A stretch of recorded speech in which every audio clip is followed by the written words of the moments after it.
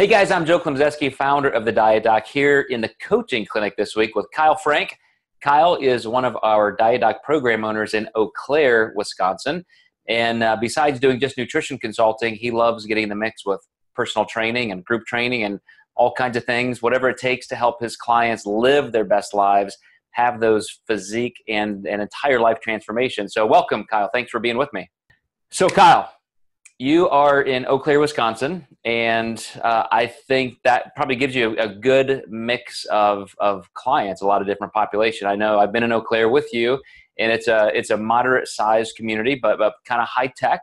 So, you know, you're up there where I think of Green Bay and even over in Minneapolis, West Paul. So there's just a great mix of upper Midwest, down-to-earth people, but also a lot of high-tech stuff. Also a very progressive area. So do you see any changes in what people are like when they come to you now and they say, hey, I want to hire you. I want you to help me with my nutrition goals or my training goals or physique goals, health goals. What are you seeing as far as a difference? As far as a difference in, just elaborate a little bit more, I guess, sorry. No, what people are looking for? What do they come in and ask you for? What are their goals? Majority of my people that I work with are going to be just general population weight loss. I work in a CrossFit gym now, so as one of the trainers, so I'm getting a lot of kind of fun getting people that are kind of more after athletic endeavors. So that's kind of fun playing around with nutrition for them. It's going to be a little bit different than my my gen pop people, but a lot of stuff that we talk about as a company as a whole is, we throw around the term structured flexibility a lot. And that's really what people are coming and looking for, is they want a plan that they can follow, and then trying to tease in, flexibility for them to help them learn some things on their own. And then just learn how to be flexible, but give them the structure that they need to succeed, because everybody needs some first steps to just follow a direct plan and get them on the ball and get rolling. Yeah. Do you see, you mentioned CrossFit, and that is definitely a higher level population in terms of athletic demand. Do you see more people coming looking for that? Or are they coming almost like a weight loss clinic type facade, or are they really looking for, I want to get in shape, but I know that takes hard work? Both. I don't know. I get a good mix. A lot of my clients are generally just general pop people, and now I've been kind of trickling in with some CrossFit people. But a lot of my CrossFit people are also looking for weight loss, because they know that if they can drop some pounds, it's going to help them with their gymnastic skills and stuff, where they're using being muscle ups or being upside down for handstand push-ups. So it's a good mix between, I guess, both parties, really. Mm-hmm. If somebody comes to you for nutrition only and they think that's what I need to lose weight, I'm going to hire this guy, he's going to help me. Do you try and get them into a much more active lifestyle? How do you bridge that gap? Yeah. So I actually run the Diet Doc right out of this gym, which is nice, because they have to walk through the gym on their way back to this little office that I'm sitting in right now. And I always ask what they're doing, for whatever they're doing for an exercise regimen. And if they're not doing anything, we can obviously still help them. But there's so many benefits to being just more active, not only in their pursuit of weight loss, which is usually the case, but just overall health in general. So I will always bring that up. And I'm a very laid back guy, and that's just how I roll. And I tell them, like, hey, you should, here's a little card for a free week of classes. You should come in and hang out with us, and it'll be a lot of fun. And try to get them in there. And if they're, CrossFit's one of those things where it can be intimidating for a lot of people, because there's some, you hear stuff, but then you see like a lot of really in shape people, and it can be overwhelming and intimidating. So those people that are completely opposed to it, just letting them know just simple things like increasing activity throughout the day by walking, as simple as that is will pay huge dividends towards their end goals. Mm-hmm. Now, when you do have some of those people who come in from the general population, and I like that I've seen in the industry, people are calling these lifestyle clients. I think that's a really clean way of describing them now. I've always used that term too, gen pop, general population, and so I'm gonna probably try and change my language to that. So these lifestyle clients are coming in, and you want to see them more active, but do you see a difference in longevity for their success? If somebody comes to you and let's say they lose 30 pounds or 50 pounds, but they never really got into training aggressively, and it doesn't have to be aggressively, just consistently, but you've got those people who just lose weight and then go on their way, and other people really integrate into, I would say, loving or at least liking being active. Do you track their success in terms of sustainability? Again, that's kind of right in the borderline. I've had people that are not active at all, and they do just fine. And they say, I keep in touch with some of my clients, and they're doing fantastic. But then I do find people that can kind of come full circle and make, just some sort of activity or a little routine as part of their day. I just think it ends up, sustainability wise, it just ends up a better result every time. Yeah. Do you see you have this CrossFit community here. You've worked in other gyms too that were more just boot camp facility, group training type fitness centers. Tell me what the difference of that, because they're both pretty hardcore. It's pretty aggressive group training. But do you see any trends in terms of how people are adapting to that? And are they staying with it? Do they like that better than just linear personal training, one-on-one? I really think, to be honest, I'll kind of bounce to my own experience. I used to be the guy, and every once in a while I still do this. Like, I used to just kind of be on my own and just train in the corner of a gym and whatever. But I think there's a lot of value in having, on the boot camp side of things, where you came and you visited us, and even here, having that built-in community. I think it helps a lot, because you get people that make friends. You look forward to seeing your friends after work or before work, coming in here.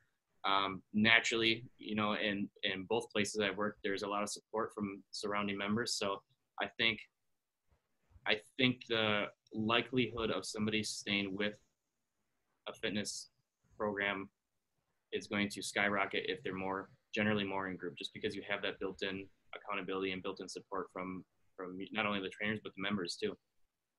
Yeah, it does make a huge difference. And you're training that way personally now? Are you involved in some of the classes yourself?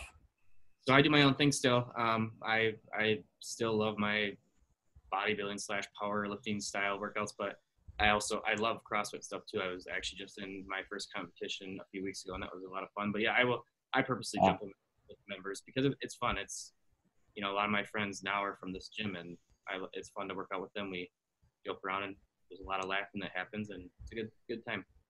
Yeah, I absolutely agree. And I'll never leave my, core bodybuilding type powerlifting training as well. But I will say I've never been as athletic and in that kind of shape as when we were doing those similar type of boot camp training sessions a couple times a week here in Evansville, back when, we had Corey, still here, not in California. And that was just part of our programming, was very, very much a functional training type system. And of course I was doing them too, in addition to my other training. And just that little bit of extra pushing that you do because you're in a group environment, or those exercises, those movements that you may not do on your own, but in that class they're required. It's just, it really can be a game changer physically. I totally agree. Absolutely. Yeah. So if somebody came to you, like if I said, hey, my mom just happened to move to Eau Claire and she's going to go train with Kyle, and she wants to be in better shape in terms of maybe a little bit of weight loss or eating better and training, what would your approach? What would you say, hey, Mrs. Klumzeski, here's what you need to do. This is what I'm gonna do with you. If the thing that I like about any fitness thing is you can, no matter where somebody's starting point is, you can modify and adapt any exercise program for them. So even, back to CrossFit being intimidating for people. I've got a couple girls in here as young as 16 years old. And then I have a woman that's almost 60 years old and with 2 knee replacements, and she's in here crushing stuff. If it comes down to, choosing one or the other, I just see what they would rather do. I'm biased towards nutrition because I just think that's internally and externally like where it starts, and then easing them into like a fitness program. So a lot of times, especially here, we'll do a few one-on-one sessions with new members, kind of get them comfortable with some of the movements that they're going to see in class, and then eventually progress them into being in the classes with everybody else, with the rest of the community. You know, yeah, I'll say one more thing about that word community. Even some of the people that we had who would come to our classes, you know, they may have reached their ultimate physical goals. We had people lose 60 pounds, 70 pounds, 80 pounds, 100 pounds. And as long as they were coming to those classes every week and they had that community, this functional training that we had, you know, it seemed to be more motivating. And then when we broke that apart and we moved our offices, national offices, to San Diego and Nashville, you know, now I know some of those clients we've had have struggled a little bit. You know, they don't have that community. They haven't been able to replace that. And I've learned to see that that's not necessarily a bad thing. It's just a human thing. I mean, we just simply do better in community. We do better when we have support and encouragement. And we're not only feeling accountable to other people, but we can teach them. I mean, we can be the support other people need. So let me ask one more question this way. If you had, well, somebody in Wisconsin just won Powerball. I don't know if you heard that. So It was me. let's pretend it was you and you had $750 billion to spend this morning, and you could design your own facility. I mean, nutrition, fitness, anything you could have. What would the best, absolute, utopic training and fitness facility be like for Kyle Frank? Oh, man. You would have a lot of stuff in it, that's for sure. You know, I like Spartan races, so I'd throw a whole bunch of fun stuff in there, but it wouldn't, I don't know. I don't think I would actually go super fancy. I really think you can get a lot done with a lot just basic stuff. I think you can have all the cool, I don't even know the equipment that's out there nowadays, but you can have the highest tech stuff available. But I really truly believe that unless you have the support from, you know, your trainers or the community built in, like, it doesn't matter. So I think you can get, I don't know, I'd throw some fun toys in there, just old school stuff, sleds and stuff like that, maybe a rock climbing wall. But other than that, it's just going to be pretty standard stuff, because what I've used, it gets the job done. And well, what I think I hear you saying, and I'm really happy you answer this way, is that it's still, even if you had unlimited resources, it's still all about having that community group training type support. So, you know, you don't need, you know, $1 million worth of equipment. You just need the right trainer, the right movements, the right support, and you can get it done, you know, very easily. Yeah, exactly. Cool, man. So how can people contact you in Eau Claire? I know we're going to put some stuff in the show notes, but just anybody who can randomly write it down here now, how do they get a hold of you? Just be Kyle@thedietdoc.com, or that's just the best way to get a hold of me. They can find me on Facebook. I have people reach out through there. Just Kyle Frank. That's really the two best ways to get in contact with me. Awesome, man. And are you training for more Spartan races? I know you were on quite a tear there for a while. Yes. We've got one coming up in June over in Minnesota, and it's a bunch of members from this gym. We all decided to go together and do it together. So we're going to head over there. I don't know if I'll be traveling to places like Montana and wherever else I went with, because I felt like I almost died when I went with those guys. But I don't know. It's always an option, and I hope I get back out there and do some work, because they're a lot of fun.